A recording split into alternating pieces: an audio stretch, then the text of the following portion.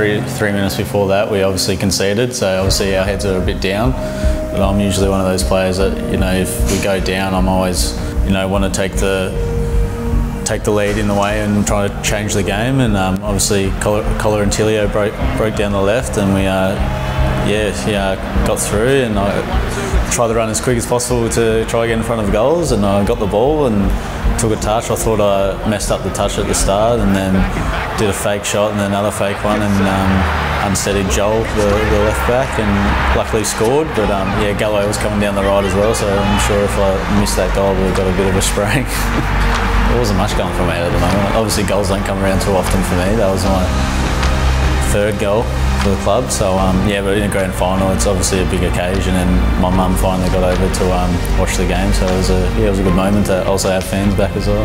When we got the equaliser and then the red card came along, it was obviously going to be a bit of a different game. But I think the way that we were playing through that whole game, it was definitely a confidence booster. That the way that we were playing, and then obviously the red card. So obviously we got a penalty just before half time. We walked in, and I could see all the boys were pretty confident but focused. And then obviously we started the second half well. I think sometimes we started a bit slow, but obviously when Galloway's goal goes in, make it 3-1 in the last minute of the game, it's pretty surreal, yeah.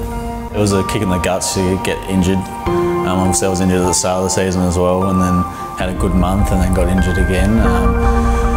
It was definitely a kick in the guts, but also I used it as motivations as the Olympics were coming up.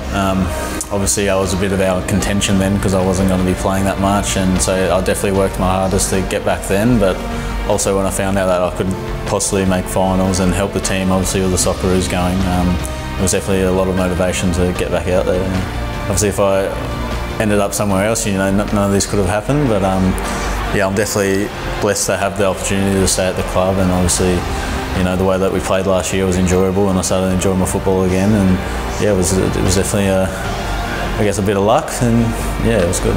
I guess you got to just use it as motivation. Obviously we achieved so much last year, and I think there's still more to achieve. Obviously we won 2 trophies last year, and there's a third one up for grabs with the AFC now. I think the way that we play in the A-League will definitely replicate into the AFC as well.